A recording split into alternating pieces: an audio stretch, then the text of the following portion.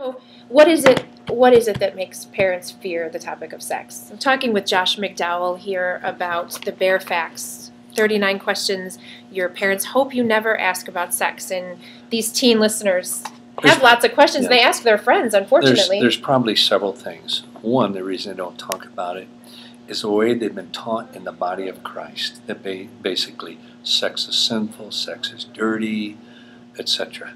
And that is so evil. That is evil to teach that, because you take from Genesis to Revelation, there's not one single verse in the Bible that even hints that sex is sinful. I've not had one person in 48 years ever point. People say, oh, that's wrong. I bet, no, you show me one verse in the Bible that says sex is sinful. There's none. You know what happened is this. Parents, grandparents, pastors, youth pastors have taken what the Bible says about the misuse of sex, and they've applied it to sex. That sex is dirty. Let me tell you, you look at the scriptures, look at the Song of Solomon, one of the most sensuous, one of the most sexy books ever written. So many of the Proverbs, everything.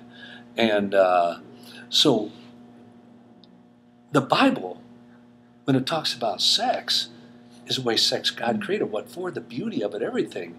Where like in Proverbs 5, it talks about with the wife of your youth. Now I'm quoting the scripture, so don't get on me. It says, let her breast, the B word, let her breast satisfy you at all times. People say, do you take the Bible literally? I said, I sure like to here.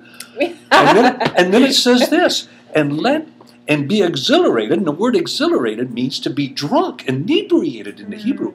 Be drunk with her sex. That's what the Bible says about the sex the way God created it. Then it says, avoid sexual immorality. For it's the one sin you can make against your body. It's about the misuse of sex. That's right. Then another reason is that so many parents feel guilty. That's right, absolutely. Well, what do I say to my daughter if she says, Mom, did you and Daddy wait? One, you can't lie. You cannot lie. It can destroy your relationship with your child. And I could write a whole book on that of stories coming back to me. And they say, well, so if I don't talk about it, then I'll never. No. You can take a negative, turn it into a positive. You got to be honest. Say, you know, honey, your father and I didn't. But we wish we had. And here's why. This book and the DVD will help you to explain to them why it would have been best to have waited. So you can take a negative and turn it into an absolute positive. The other is, so many parents have a sense of shame and guilt. Look, 51% of homes, Christian homes, all of them, divorce lawyers say the number one reason for divorce is pornography. Not finances anymore, pornography. Focus on the Family says 47% of all Christian homes, the number one problem is pornography. So you have that sense of shame, of guilt, so you don't talk about it. Even in your current lifestyle, you're feeling guilt, not even just the past. And the other, they've never been taught. How do you talk about it? That's why I did the DVD and this book, is to help parents. You see, if you don't have knowledge, you have fear. Knowledge breeds compassion, courage. And so I want to help parents to understand these things, not just from a biblical, from a medical, scientific, and cultural perspective that will give them confidence and knowledge to talk to their child.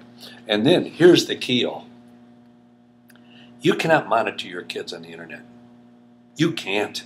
Everything is just one click away. So, oh no, we went on Focus, we did this, we got all these monitors in. What about their cell phone?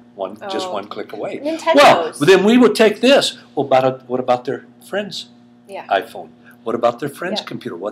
You can't monitor that. The little game things go online. You know what the best prophylactic is? You know what the best condom is? Character. Character. Second, parents modeling. Song of Solomon. You know, most parents would die, but I raised my children. You can ask my kids when they were very young, 6, 7, 8 years old. I wanted my children to know I absolutely love sex with their mother. I wanted them to know that we had some of the greatest sex life. Is it? We wanted to know they had some of the greatest sex life in the whole world. Why?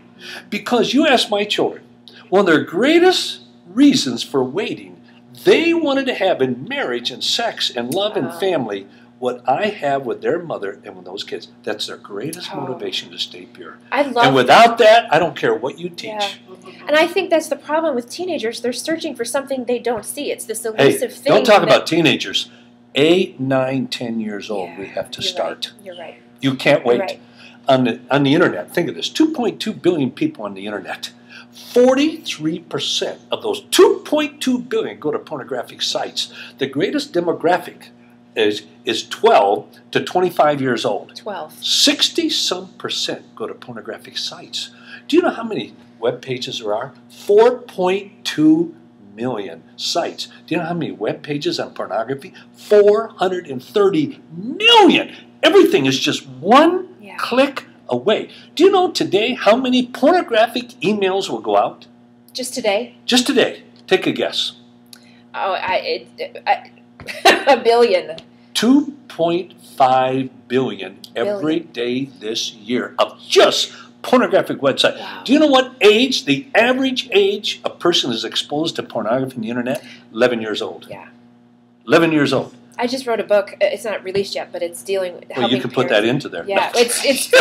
It's with Kriegel, but it deals with those very topics about parents talking to their kids about this, and they think I don't want to expose them to this before it's before they're ready. But if it's in your mind, it's in theirs, and their friends are exposing them, and they're often it's not in your mind; it's in theirs. Yeah. Because you see, to them, it's all just one click away. Some of the most I call it intrusive immorality. They can open an unsuspecting email. They can just pop it open, and there's an image that they'll never be able to erase. Most teenagers will say they got hooked on pornography and started going to it doing their homework, and they clicked on the wrong. And see, for many of these, you can't get right off. You have to work and work and work at getting off that site, opening. And then it plants it in the mind. And it's there. And this is why, if you wait until teenage years, kiss your kids goodbye. Yeah. It's too late. Yeah. You got to start at 8, 9, 10 years old. That's my mission, is to preempt these issues. Ooh, that's a good word. Preempt. Yeah. Preempt. Yeah. Teach them to prepare them for the response they're going to have when they face these things. Not wait until it's done and they've had to come up with the answer and the solution in the heat of the moment. They're not equipped for that yet. And if we're honest with them and talk to them and tell them what they're going to experience, tell them what they're going to see, what they're going to hear, and prepare them for it, and show them the alternative, like you're saying. Well, boy, you hit on it. I'm going to have to get your book after I read mine. But here's the key. If that started at 7, 8, 9 years old, you haven't planted vision into your kids. Yeah. What do you want to do with your life? There's some great things out there God has planned in marriage and sexuality and in goal and profession, everything. Yeah. That if you don't start young, plan that in, where kids can see beyond their age or where they are, then they're going to be totally conditioned by their environment. There's a book just came out. Tricia Goyer and Robin Jones-Gunn wrote "Praying for Your Future Husband." I thought we were promoting mine. And we are.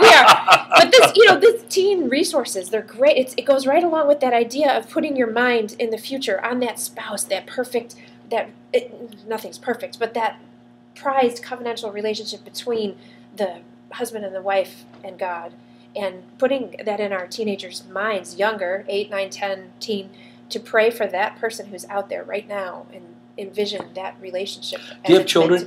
I have 6. Do you? Oh, I only got 4. I wanted to have 8. I've got you beat again. I have 2-year-old triplets. I've got 7 grandkids. But anyway, which are not the same because grandkids go home at night, thank God. But remember getting especially the early age, 6, 7, 8, 9, 10, 11, 12-year-old, the report cards came about social skills, character, everything like that. When I went over it with my kids, my first 3 kids were all valedictorian, straight A's, 100s, everything. But when I got the report cards, if I was on the road, they'd fax them to me. You know what a fax is now, they'd email them. Right. But they would fax them to me. I would always call up and go over the report card. The first thing I always wanted was character. And I always took it. My kids remember this. I'd say, kids, I appreciate the good grades you've got. But these grades can lead to many bad things if you don't develop character. These grades won't lead you to having what mom and dad have. It's your character that will lead you to having what mom and dad have. And I always put the grades in the light of relationships and character and vision and purpose in life. And this is where I say the best condom is character. Yeah. That's a great quote. That's a great line. That's a book right there. It is. Yeah. We're talking with Josh McDowell, Bare Facts, 39 questions your parents hope you never ask about sex. And it is. It's one of those topics, you just never know. Parents think, will I get the clue of when it's time for me to bring up this subject with my kids? And it's too late if you're asking that question. That's probably it. Yeah. Because when I started, when my kids were born. In fact, some of the things that happened when my kids were 4, 5, 6 years old, you wouldn't even let me mention on radio. No, illustrations of how. See, the best sex education, this is the dumbest thing in the world. I just talked to a wife. She said, my son is 15, and I keep telling my husband he's got to give him the talk. I said, lady, forget it. 15? It's too late. The talk never works. The talk is only effective in the light of ongoing conversation. Yeah. The best sex education is not a talk at 12, 13, 14. Best sex education is starting when they're born. 30 seconds here, 10 seconds there, a minute here, 2 minutes there. Step in the dress, step back. Never overload the images. Go to where they are, emotionally, spiritually, everything is the best sex education. Can I share one of them? Yes. I'd like to share two, but one of them is, I'll share both of them. All right, I can edit whatever I need to. We came home, and my wife said, our youngest daughter said, would you give her a bath? I said, sure. So I went in, I started drying her. I said, honey, now get undressed, but I got a surprise for her. I brought her home a little yellow ducky. I walked out around like a horseshoe going down the hallway, and she screamed. Oh my gosh, my heart just, I ran back. What's wrong, honey? My little, she was probably about 4 years old, 3 years old, maybe, sitting on the edge of the thing looking at herself. She said, Daddy, my penis is inside out. I mean, come on. She looked at her brother. Now, come on. I thought she'd lost it. Biologically, you know what most parents say? You know what most parents say? Is, we don't talk about that. No. I sat down next to her mom and I said, oh, no, honey. That's how God created you. He makes little boys with penises like your brother and little girls with vagina. Isn't that wonderful what God has done? Now let's take our bath. That took 20 seconds. That's sex education. I'm out with another daughter, and she always loved, we got this dog, a mutt, and it was her dog, and she loved when I was home to go walking in the evening. We kind of lived out in the woods. So we were out walking, and we're walking along. She says, Daddy, what type of dog is Mutt? Rascal's his name. Mm-hmm. I said, well, she's part this, part this, part this. She looked at me, didn't say anything. We're walking along. Finally, she stopped and said, Daddy, did its parents have group sex? Oh, no, fuck, in the mind of a child. You know how many parents that get embarrassed and, we don't talk about that? No. I said, oh, honey. And I explained, as her daddy, she was like 11, 12 years old. I explained it all to her. Yeah. But you can't laugh. I kept a straight face. We got back. She went in the house. I went into the garage. It just broke up on the floor. Tears. I just roared. I thought it was one of the funniest. That's sex education. It took about a minute and a half. And the problem there, the neat thing is, you'd done it all along. The 30 seconds, the 2 minutes. They feel comfortable with it. They understand it. See, I can always put it in the beauty that God created and how the misuse of that is sin. Right. Because it robs you of everything God created for you as a single person and mother and a wife and a husband, a father, whatever. And so I control it as a parent. This is why I wish every kid that comes to hear me speak, I'm just reinforcing what mom and dad has already taught in the home. What this book does in the DVD, it will help parents to understand many of the medical issues, scientific issues, biblical issues of sexuality and the challenges today, and then will give them the confidence to relate it to their children in an accurate, biblically based, medically sound, relevantly culturally relevant way. And if you know how to do that, you're not afraid. Well, that's right. You're not afraid that they're going to ask the questions. Where can we get this? One. I am so appreciative of Moody Press. This is the 4th book I've done with them, that they stepped out into this area. And they've done it once before with Hooked, which is one of the best books on the aspects of the dangers of immoral sexuality. But Moody Press, you can go to almost any Christian bookstore. She'd have the book and the DVD, or just go to josh.org. And you can get it there, and we probably have it discounted. Okay, DVD. But don't get the book without the DVD, and don't get the DVD without the book. DVD title again? Same thing, Bare Facts on Sex, Love, Okay. and Relationships. Okay. All right. Well, I'm going to encourage all my listeners to pick this up. I hope so. And then talk about your book, Encouraging. Yeah, right. Well, thanks so much. I appreciate thank this. This was you. awesome. Great interview. Why don't you give me a copy of your book that we're sitting They here? are absolutely. I want one.